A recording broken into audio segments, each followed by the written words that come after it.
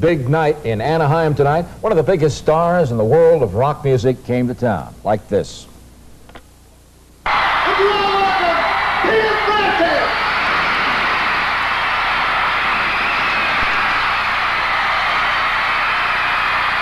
What you heard there, 55,000 screaming fans waiting almost 8 hours for Peter Frampton's concert tonight. Tonight's extravaganza, part of a 40-city tour that's expected to gross over 7. Today's crowd entertained by several other musical acts before Frampton showed up, but it was Frampton that held the crowd in the palm of his hand. It's not very different, except for the fact that he's trying to handle all the success. And it didn't really happen in a really short space, or even a relatively short space of time. It's about 10 years it took. So that's a long time.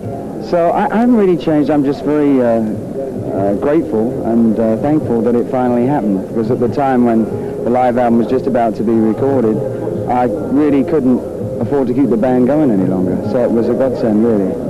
Now, this is a fulfillment of a dream for you. You must have more dreams. What are they?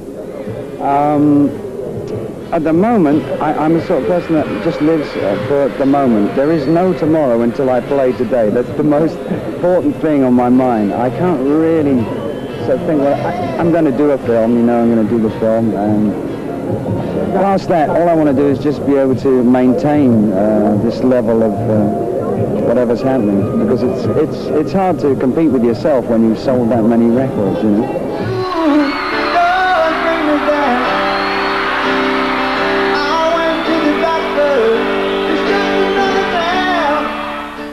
I really regard myself more a guitarist than anything else.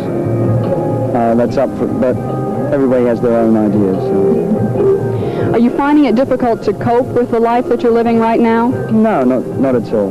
No, it's very enjoyable. There's a lot of things that you don't really get a lot of chance to talk to people like you used to, but it's very enjoyable.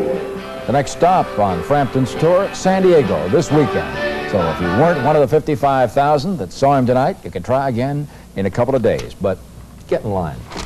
Very long line. Help him earn about $7 million.